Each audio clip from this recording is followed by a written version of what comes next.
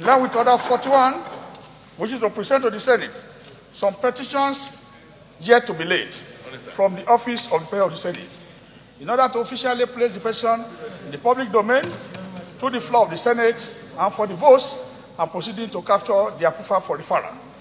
Mr. President, dear colleagues, please find below a summary of the petition received from the office of the President of the Senate. 1. Gabriel Oyebanji against Nigerian Police Force, request for adequate compensation for my compulsory retirement from the Nigerian Police Force on 15 March 1995. 2.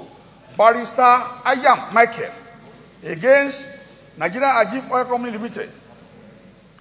Subject matter: inhumanity, cruelty, servitude of flagrant disobedience to law of equity, social justice, bad conscience, and deliberate continuous refusal to adequately compensate Chief Ezekiel Iriaye and Chief James Wege over their life-threatening, great bodily harm injuries that render them completely and permanently incapacitated while rendering their services to Ajib, and failure of the company to fully implement resolution of the Senate, a call for Senate intervention for compliance.